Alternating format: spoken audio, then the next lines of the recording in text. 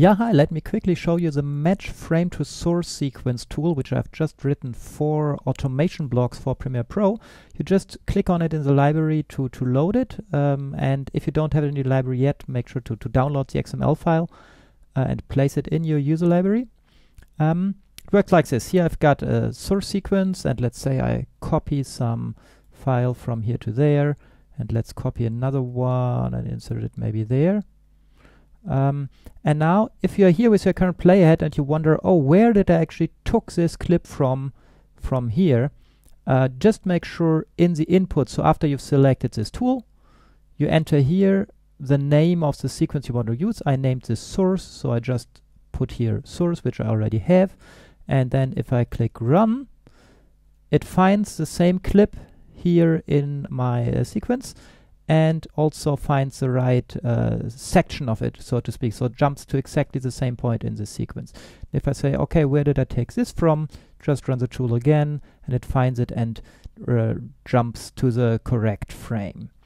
And that's really all there is to say. If you wonder how Automation Blocks is working, let me just maximize this window here. So the full code for this tool that performs this job is this here.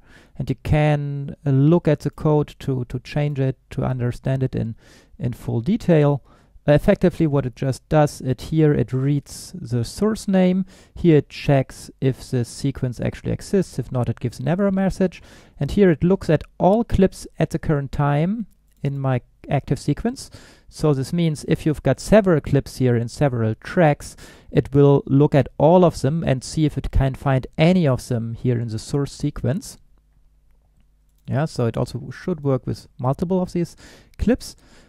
With all these clips, it tries to find them in the source sequence. What does it mean to find it in the source sequence? This is explained or described in this block here. What does it mean to find the clip in the source sequence? Well, it goes over all clips in the source sequence, then it checks if it's the same project item. If it's a project item we are looking for, then it checks if the in point is less or is smaller than the point that we are looking for.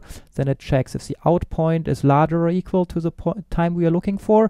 If all of this is the case, we know, yes, we've got the right item. We've before the in point and after the out point of this source clip, and then we set the playhead accordingly. So this is how you can write your own tools in Automation Blocks. Yeah, I hope that this tool is what you need. If not, we can also adjust it here. I'm happy about any feedback.